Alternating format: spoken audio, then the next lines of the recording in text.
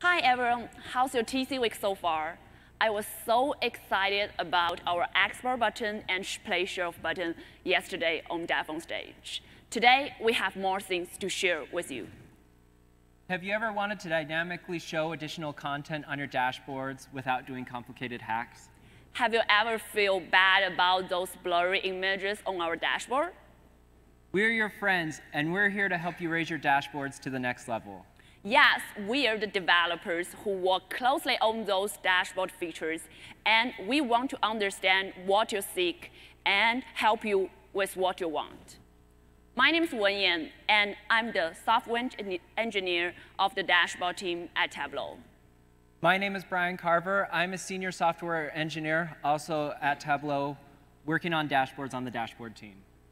Yes, with the passion towards data and technology, I joined Tableau 3.5 years ago and want to develop the features which will make all of us happy. Yes, I share that same passion as Wenyan, and I joined Tableau a year and a half ago. Occasionally at work, we get a week long to do whatever we want, which we call Hackathon Week. I love dashboards and spend those hackathon weeks prototyping new dashboard features, many of which have made it into the product. And I'm excited because a few of those we get to also demo for you here today. Now, I'm going to do something a little bit fun, a little bit out of the thing.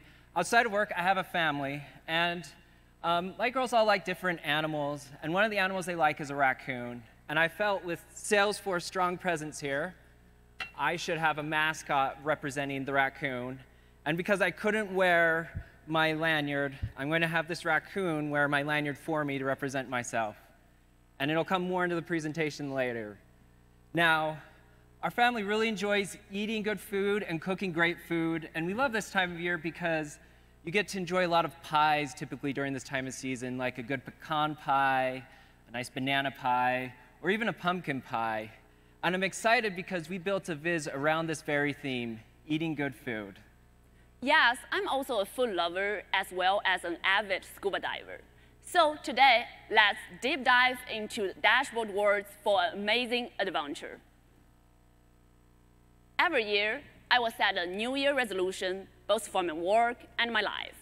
Presenting at TC19 is my bucket list this year, and I was so glad I made it with the help with my team to be here with all of you.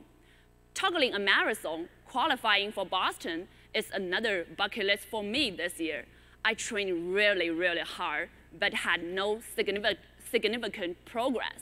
One day, Brian came to me and told me, maybe you should pay attention to your nutrition choices, which are the flu empowering your training plan. Oh, this is a great idea. So he introduced this USDA food guide to me. This food guide has 5 categories. They are fruits, vegetables, grains, protein, and dairy. Each of them play a very important role in our daily healthy eating system. And I even got my personalized nutrition plan based on my age, my weight, my height, and my fitness level through their web page. So let's switch to our workbook to see what happened. Here is my result. From this report, they suggest me to intake 2,400 calories every day, and even with the numbers of servings for each food group. And they also limit my sodium, my saturated fat, and the added sugar level. So with this food guide, I now have a baseline for my daily work. So let's switch to the product list to see what I can eat every day. From this product list, on the top, you can see a huge product list ranged by the overall nutrients, which are presented by the color and the square. What is the overall nutrients? The overall nutrients are the nutrient differences between what we want and what we want to avoid. So let's use the filter to search for my favorite food, meatballs. Thanks, Brian. There's so many meatballs here, And my favorite brand is definitely the Cook Perfect. So let's see the detailed nutrient difference comparison between those Cook Perfect. Brian, I have one question for you. So which one do you think is most suitable for me? Based on what the MyPlate had suggested, we can see that the total saturated fat of these chicken meatballs is the lowest compared to the other ones at 1.8, and also has a high amount of protein of 22.4 compared to the rest. So I'd recommend getting the Cooked Perfect chicken meatballs. Oh, thanks for your data. And I think next time when I do the grocery shopping, I will definitely go for this chicken meatballs. So today, we will use this USDA nutrient data from the Data Food Central, which will build a dashboard journey to the nutrients and show you some fun facts about it using our latest dashboard features. So what is the latest dashboard feature? Let's come back to the PowerPoint to first meet with them. There, dashboard buttons, dashboard button formatting, SVG image support, and URL actions. To better understanding the concept and the practice, we will guide you introduce our existing workbook first, then come to the key points for each features. Now, let's welcome Brian to introduce his story with the nutrients. Awesome.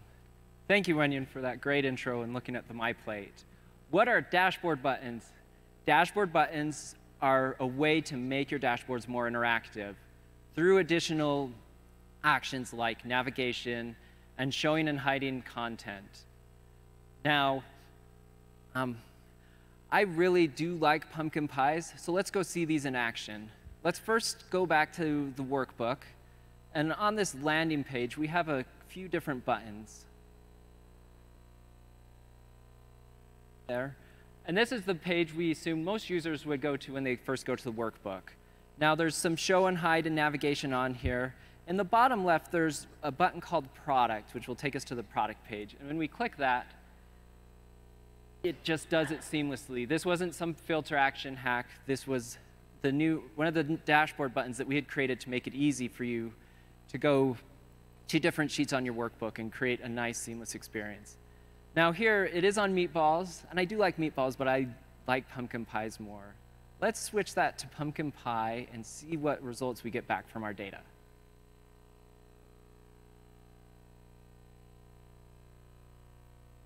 Now, we'll notice looking at this data at the top, they have some things that are Pop-Tarts. They aren't really pumpkin pies, but they have that sort of flavoring. But I'm looking for that authentic pie, you know, with a nice flaky crust and good pumpkin pie filling. Let's look at the bottom three that we have on the chart here. Now, on this dashboard, we tried to make an easy way for you to compare the different nutrients that can be found in it. And we put it as a sheet at the bottom. Now, this sheet is a little bit constrained. Both you can see those vertical and horizontal scroll bars, making it a little bit difficult to see all the information. Now, we could have done some dynamic resizing to handle the vertical part, but this horizontal bar would have still been there. So let's instead see this navigation button, persisting these filters. If we click on the broccoli, which we chose to be a fun icon, represent nutrient data, it'll take us to that nutrients page we had looked at earlier. And you can see the filters persisted, our selection persisted. Even on web, this would have worked great. Now, looking at these three, which one do you recommend we go and get? I think I will go with the Rocky Mountains since it has the highest protein. Great. So when I'm looking for a pie and I don't have time to cook, I'm going to go pick me up a nice Rocky Mountain pie. I kind of want to right now, but we still have more to go, so I'll have to wait till after the presentation. Now, another handy use of navigation button for creating those immersive experiences is you can have this sort of drill down like we saw here, going from a landing page to products and then to nutrients, and then have a behavior of going back, which is represented by a back button in the upper left. So when we click that back button, you'll see it takes us back to the products, and we have another one that when we click takes us back to that landing page, trying to give the user that immersive experience that they are looking for while consuming dashboards that you create. Now, I really do love pies, and I'm going to keep this theme going. I really found a great vegetable place setting where you could stick a nice, delicious pie in it and have like some carrots and other things around it. And this data has a lot of different nutrients represented in it, and so I wanted to create a sheet that represented all of the different nutrients in there, and keeping consistent with this pie theme, it's of course in a circular form. Now, unlike the last one where we had a broccoli representing the nutrients, I felt with the show height it's more appropriate to have a thumbnail that represents the data that's going to come into view when they click on the button. So in the upper left, if we click on this button, we'll see that additional content come in. And great, we now have a Viz pie there, and we can see that placeholder setting where we could put whatever pie we want. Maybe a Viz pie, if only it were real. Kind of want to eat one right now, and I'm getting really hungry from this presentation. But this also gave a way for users to get a focus of what nutrients they have in the product list, as well as get inspiration from a different placeholder setting they can have when they get pies of their own. And now what's great is when they are done with this, they can click on that same button that they used to bring in the content, and it will go away, giving back that dashboard real estate so that they can do additional interactions. We as a development team felt that this helped create more immersive dashboards without doing complicated filter hacks that were done in the past. And these behave like buttons, which those filter actions couldn't really do. Now, one thing to be aware of when you're using these show hide buttons is that the content that you're having come in and go away needs to be in a floating layout container, which are the horizontal and vertical objects that you see there on the left in the dashboard pane. Now, the button itself, it can be floating, it can be tiled. It's just the content it's targeting needs to be in a layout container. And we as a development team felt this was appropriate given that this is content coming in and going away. Now, one other thing I forgot to mention with that navigation button is that you might be worried about, is this going to allow users to be able to navigate to a page they don't have permissions to? No, it's not. It respects permissions and will be disabled when the user doesn't have permission to a sheet they're trying to look at. And what's more, we also show an informative error message so that the user can see why the button is not working and go and ask for permissions if they feel like they should have access to that sheet. Now, as with all demos, we've been showing a lot of desktop, and I've been mentioning it works in the web. I wanted to show the show hide button working in the web. Bear with me if there's a little bit of hiccups. It's just how it works when you start involving the network in your presentation. On here in the upper left, what we wanted to do is on the web, we find is when your dashboards are consumed the most by your viewers. And we wanted to make it so that you could add this additional content without slowing down your dashboard load time as much. And we felt this is important because if the user can't see the content, we shouldn't slow down their experience of first going into the dashboard. So on here, if we click that button there, see if it works. Yes, you'll see a little bit of a load happening. And what this load is now that the content is coming to view, we spend the time to load it. So the initial workbook load came in faster, and then once they wanted to view the content, it comes into view. Or it crashes, like this is a nice demo portion of it. Clicking again. OK. Now, one other thing. Oh, there we go. It always happens whenever I start talking, it comes into view. You can see the same viz came into view. We have the pie coming in, which is great. And now if we hide the content again, it works a lot faster in demo. But one important thing I want to make sure that you're aware of is just because we waited to load the content doesn't mean every time they show the content, they're going to have to wait for that load time. We cache it once they load it so that they can show and hide it multiple times, and we only had to load it the first time.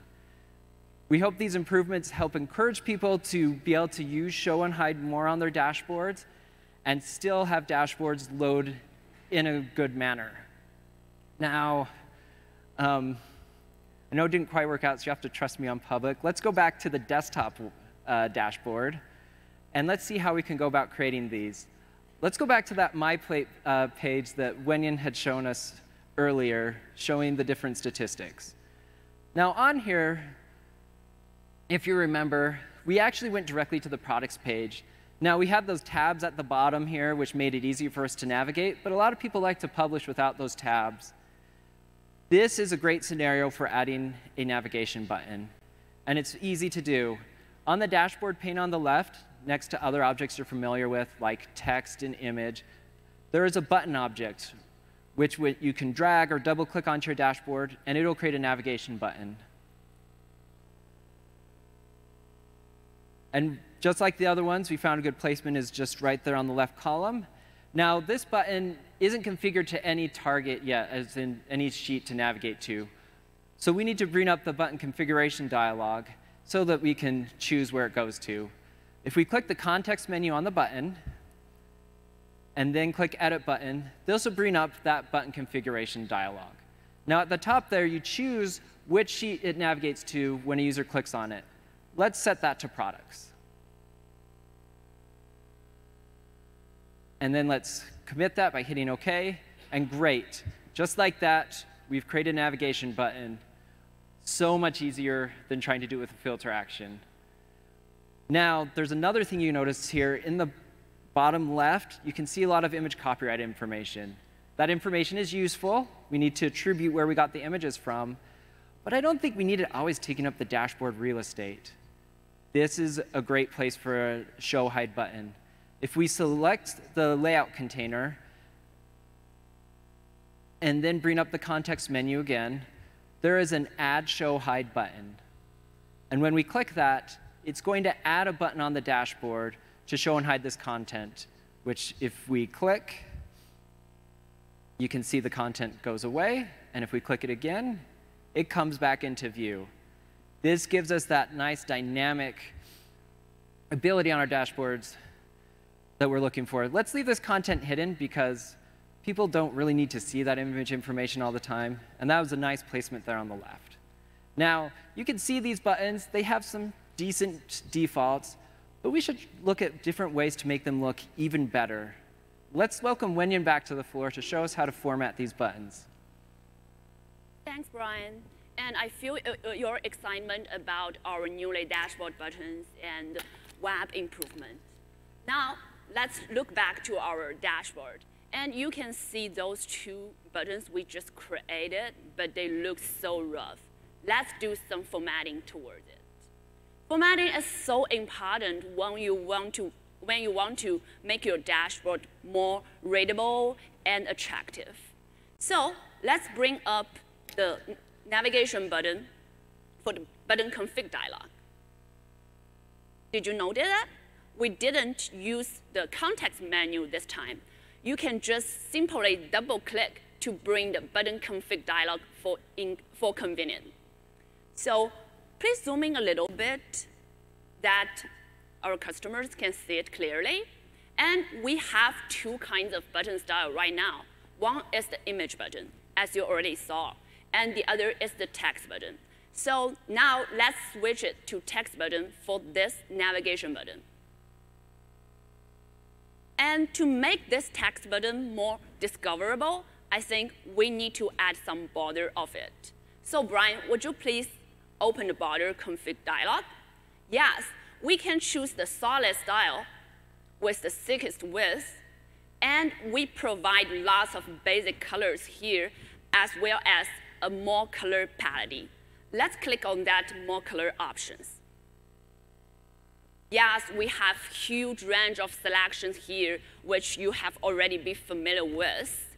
So let's just keep it as black as default right now. You can also choose your own background color as well as the opacity, but just close it for this moment. And the font configuration is just for the text button style. This is similar to the text object you already know. And we can choose the font style, size, border, color, and all the other things you want. And don't forget to type in the title. We will have the product list here as the title. which will make you better understanding the meaning. Let's click on OK and commit it. Now, you can see the simple and clear navigation button, which fitted into our dashboard. This is one button style called text button, but we also have another style called image button. We do all the things for image button as well, except for the font. And we always do the fit and center format for the image button compared to our image zone as well. And do you see this back button here? This is the transparent image. So we support transparent image for our button config dialog. During the previous introduction from Brian, you have already known our newly show height button.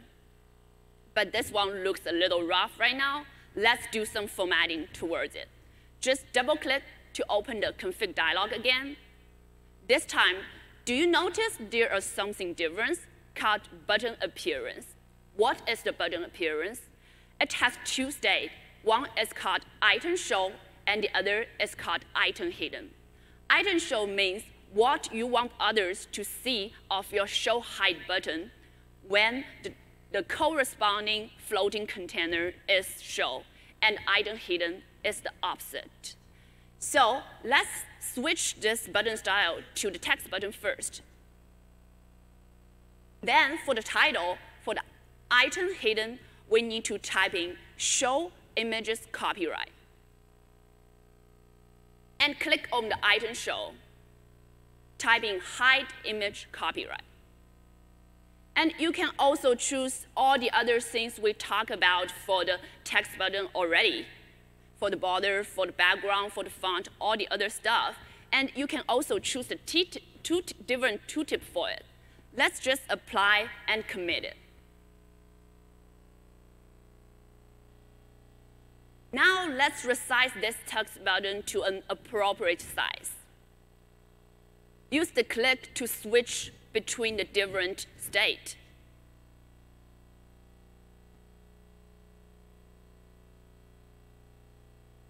Yes, with these titles, it will be easily for you to distinguish which current state it is at current moment.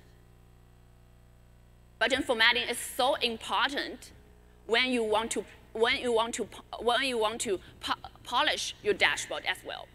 So now I have more exciting experience want to share with you is our SVG image support. Brian, would you please click on the back button, back to our landing page? Yes, click on that food stuff again.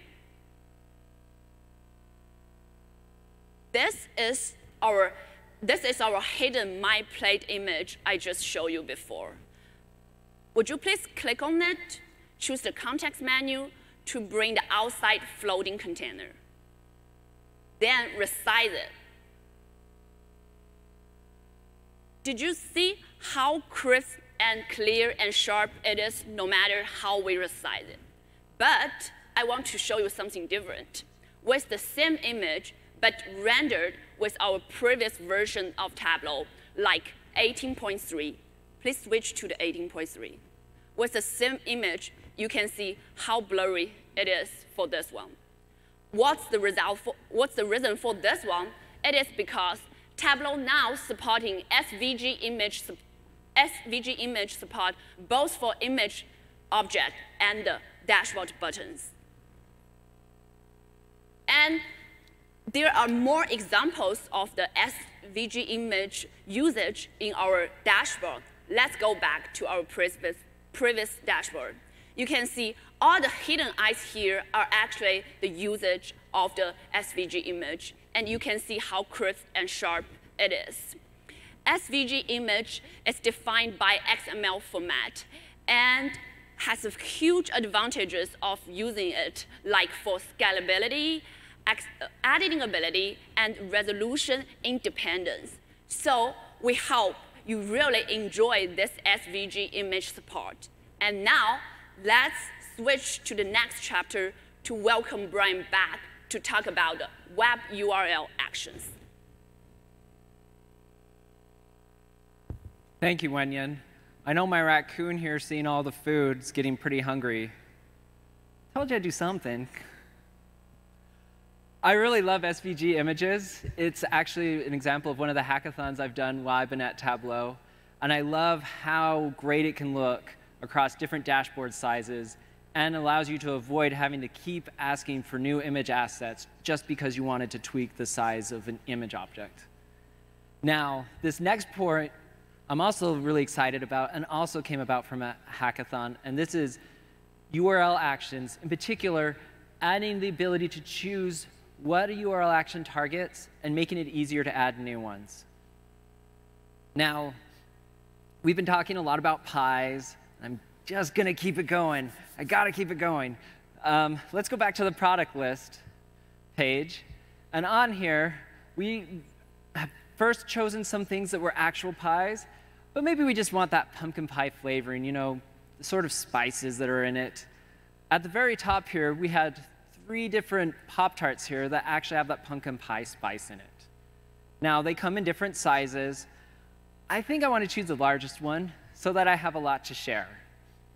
Now, if we click on it, wouldn't it be great if we could get a comparison, say like from eBay and Amazon, seeing where we should go buy these nice, delicious Pop-Tarts with pumpkin pie flavoring? We can, and URL actions with their targeting options enable this to happen. You can see here we have on the left a shopping icon that when we click on it is going to bring in some additional web objects. This is also leveraging the show hide button we talked about earlier so that it wasn't always on the dashboard. Now, we had 2 URL actions set up, one targeting the top web object and another one targeting the bottom web object, the top one loading eBay and the bottom one loading Amazon. Now, Wenyan, where do you think we should go buy these Pop-Tarts from? The Amazon one seems $6 cheaper than eBay. Awesome. I think I should go order me some Pop-Tarts from Amazon. Maybe we should do it for our next morale event. Yes, cool idea. Great.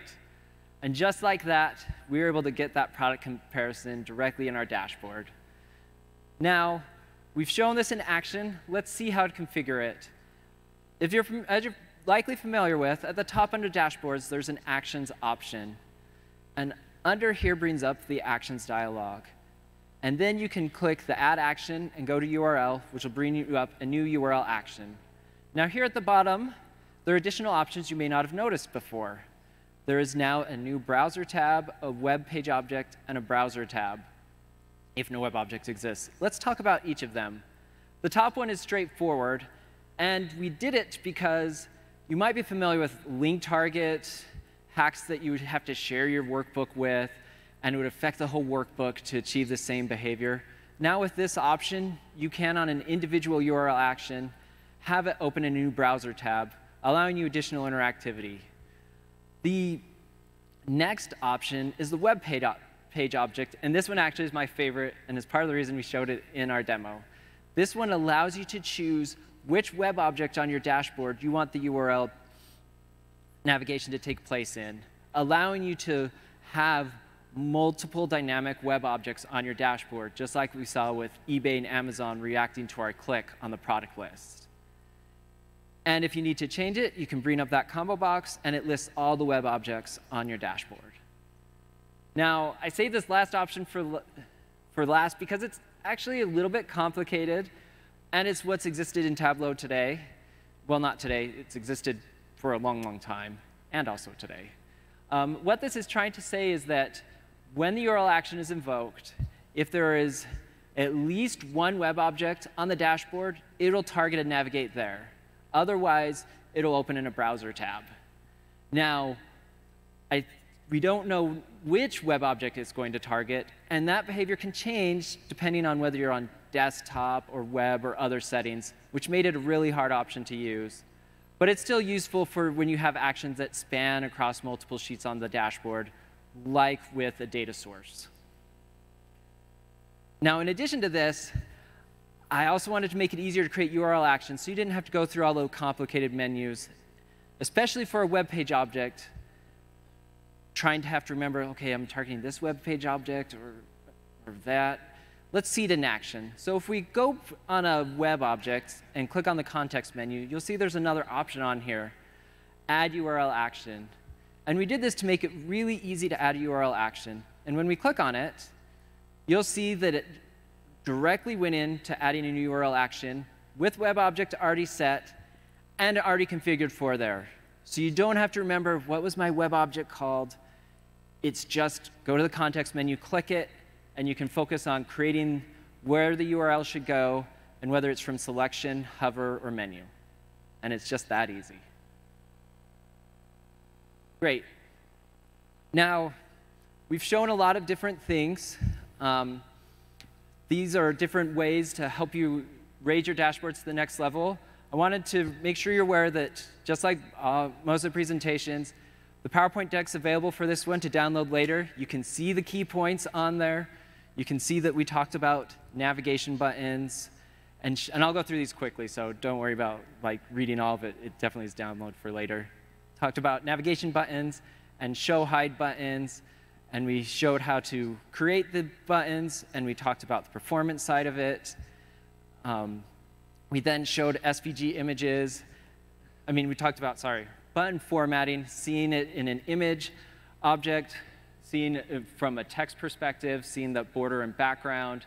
We then showed how it looks good with an SVG object, and we included some cool comparisons showing that blurriness we showed in the demo today. And then we finished off with showing the different URL action targeting options that are now available and the easier way to create new ones. And we hope by doing all of this, this will make you able to create more interactive dashboards, avoid the need for unnecessary hacks, and just make it better for your users. So thank you for coming to the presentation.